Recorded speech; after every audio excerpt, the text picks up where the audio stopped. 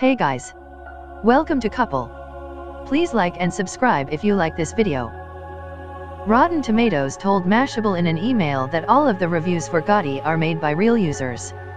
This likely only implies that they weren't posted by bots, not that they're actually legitimate reviews. Critics hated Gotti, and according to box office numbers, the movie was barely seen by anybody in its opening weekend. Yet it's received quite a lot of 5-star Rotten Tomatoes reviews in the past couple days from non-critic users. Perhaps a few too many 5-star reviews. This is suspicious, to say the least, and may suggest that the marketing team behind Gotti is manipulating the movie's audience score on Rotten Tomatoes with fake accounts showering Gotti with undeserved praise. Dan Morell of Screen Junkies pointed out Monday that Gotti's Rotten Tomatoes audience score was suspect, comparing it to reviews of other recent movies on the site.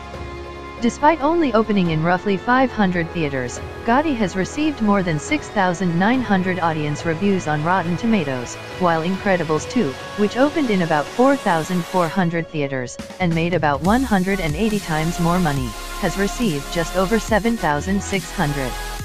Those numbers don't really add up. A pattern begins to form after a closer look at who is reviewing Gotti so well.